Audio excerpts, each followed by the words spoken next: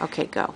So adding this course of tie, this crisscross tie, is really beneficial as far as creating a stable mattress surface. So that is new, and it should be relatively comfortable when the piece is upholstered. How do you keep the lumbar torso, the one up top? How do you keep that stable from not slipping back?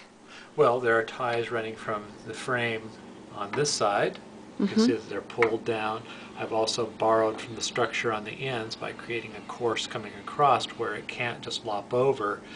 It does want to retract from that edge just a little bit. I mean, you can see just line of sight that it moves in just ever so slightly, and it's going to want to because the belly of this mattress is going to cause these springs to come this direction. And without being able to tie further up onto the infrastructure, it's impossible to keep these springs from moving in this direction. And you can't tie up because the top moves. Because Yeah. it moves and it's part of the inside back. Right.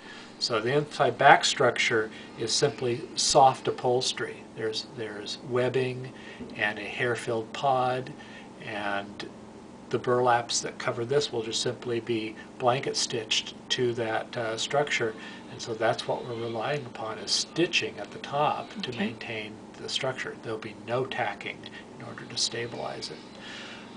Let's move back down to the tack strips on the side.